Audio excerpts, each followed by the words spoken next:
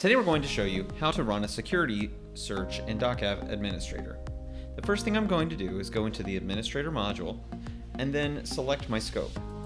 Here I'm going to select a site collection within a web app inside of SharePoint. Then I'm going to navigate to the Security tab, then select the Security Search option, and I'm going to choose the form mode so I can display all my options at once. I can choose to select a plan name and add a description. I can select an agent group to choose which agent I'm going to use to run the job.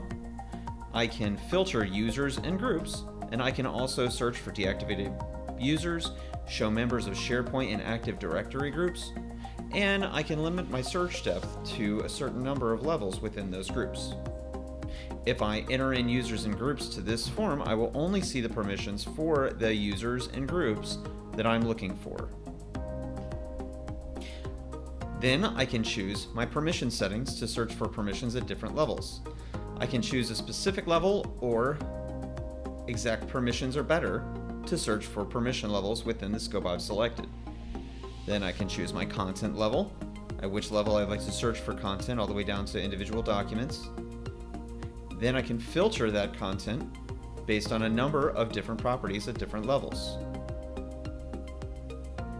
When I'm done, I can choose to export the content, the report, to a certain location in SharePoint or into physical storage, and I can choose to run this report on a regular schedule so that my results may actually export on a regular basis into a location based on that schedule, or simply generate a report that I can come into the solution to view.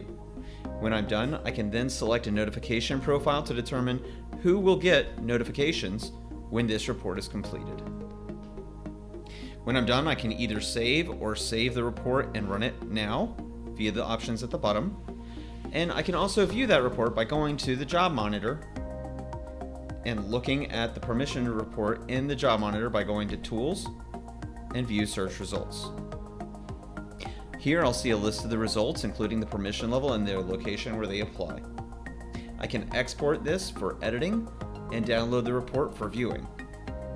When I export for editing, I can actually edit the Excel spreadsheet that comes out of the information and then import it back into the solution as a configuration file to make changes within the solution. This has been how to generate a security search using DocAve 6. Thanks for watching.